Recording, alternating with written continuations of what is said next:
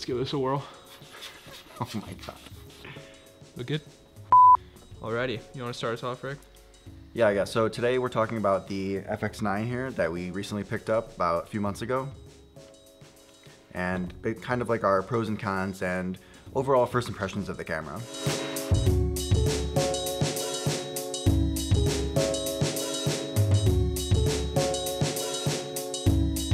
We're coming from using a lot of hybrid DSLR and mirrorless cameras. I started with like a Canon T3i. I know you started with like a Sony A6000. Yep.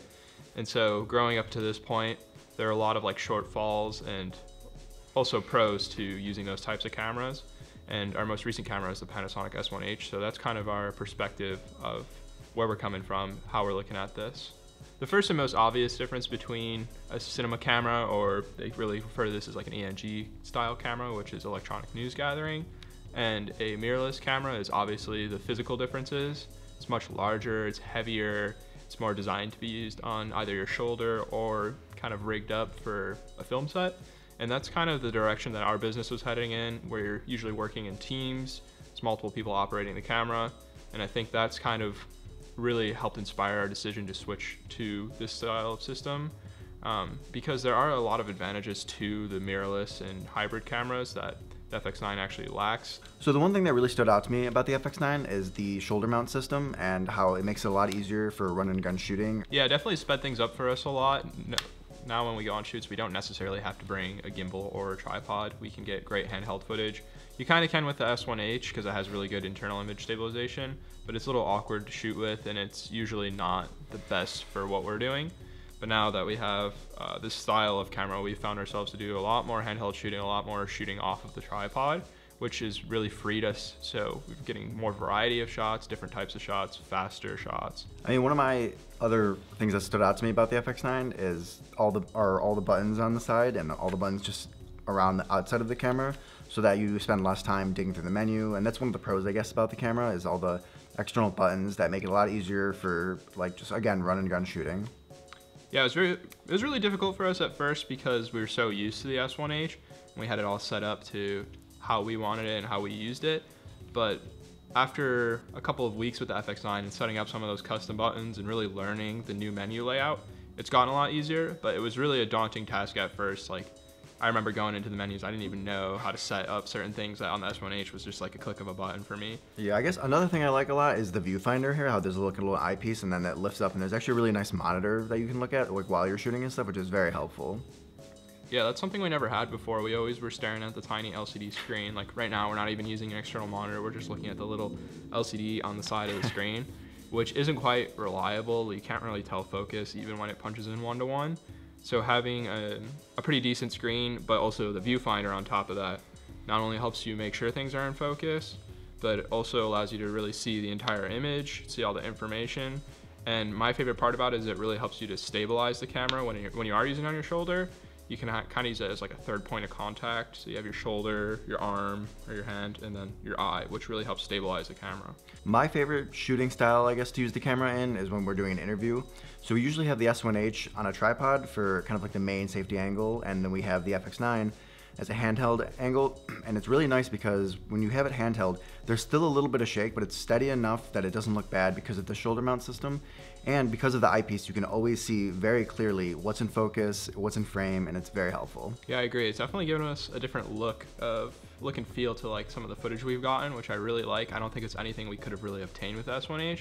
We tried to do something similar previously with using a gimbal, but it usually came out really static and fluid, which was nice, but for certain situations, you want to have that little bit of shake or, handheld feel so you can really tell that somebody's operating the camera, and it kind of breaks down that barrier for the viewer. One of the physical aspects about the camera that we haven't really taken full advantage of, but we've already come to realize that it's really useful, are all of the extra inputs, both for video and audio. So having two full-size XLR inputs has been very helpful, because if you're running multiple channels of audio, you can run it all straight into the camera. When you go into your editor, then you don't really have to worry about creating audio from an external device. So I guess one other thing, going back to like the physical design of the camera, one other thing that we were really taken back by is the ability to customize the camera and set up certain custom buttons. And it has things like a gain switch and white balance switch, so that when you're changing environments, the camera has a memory, so it will go back to those settings, which has really improved our workflow on set. Because this way now, if we're shooting on 2 different locations and we have 2 different settings for separate locations, they're already pre-saved in the camera. We can just flip back and forth from set to set. Also, something we knew we would love is the variable ND filter that's built into the camera. We have to use variable ND all the time on our S1H. We have one on there right now to block out light. And it's really become more of an artistic tool for us. We like to control a lot of light in the environment with the ND filters. So having it built into the camera and not having to worry about, oh, did I forget the ND filter? Let's go back to the studio and get an ND filter. It's really a huge improvement to our workflow. And I think that's something that we're really happy to see. The first main thing that we really were surprised about was how bad the battery life is on the battery it comes with. It just comes with the little BPU 35 batteries, and it really lasts much less than an hour. I think it says it's supposed to last an hour, but that's not just an hour of recording. It's like if the camera's on, the battery's just draining, which I'm not used to, because with like our S1H or our previous A7S, which is known for having bad battery life, the camera wouldn't use as much battery when it wasn't recording. It was just, if you were recording, you'd get an hour of recording. And on shoots, it's hard because even when we're hand holding the FX9, we always have to find a power source because we know the battery will not last even for the duration of the interview that we're doing. So even just the other day, I was hand holding it, and halfway through, the battery was dying. So we had to stop, we had to plug it into power and everything, and it was kind of a pain. Okay, so one of the biggest and most recent things that we found to become a major problem with FX9 is the fact that the viewfinder cord right there gets stuck, and it's actually gotten stuck for quite a while now. It's been a few days. Yeah, it's been a couple days, and we haven't been able to get it off. We don't really want to pull on it. I looked it up, and there was some information about this happening with the FS7. People said you can kind of wiggle it out.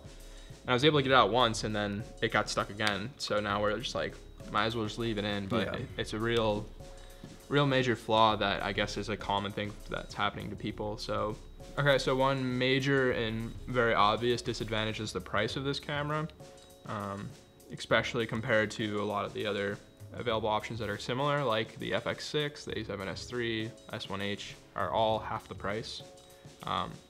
So it's a huge investment, and it's really, generally I probably would not recommend, unless you know you're dead set on FX9, I probably wouldn't recommend investing that much money into a camera.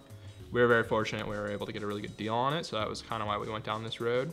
Okay, so another thing that I see as a drawback that maybe other people don't, this is just from me coming from the S1H and other mirrorless cameras, is the fact that a lot of the resolutions and recording options aren't available in different codecs, which is really weird to me. I thought that you could shoot 4K 60, 4096 by 2160 in various codecs, but it's only in the all-I or the intra-frame codec, which is kind of a pain in the butt, because with the S1H, we could shoot 4096 by 2160 at 60p with no problem in any codec we want. Or, well, I think it's just the inter-frame codec that's available. But anyways, it's a lot less data that we have to deal with, because it's more heavily compressed. Where with the FX9, if we want to shoot 60p, it's automatically intra-frame, so we're burning through cards, and these cards are really expensive. So, okay, so yeah, I guess that's it. These are very brief first impressions of the FX9 that we've had for about 2 months now. We're just starting to use it on commercial jobs, getting used to it. Yeah, so thanks for listening to us ramble about this thing.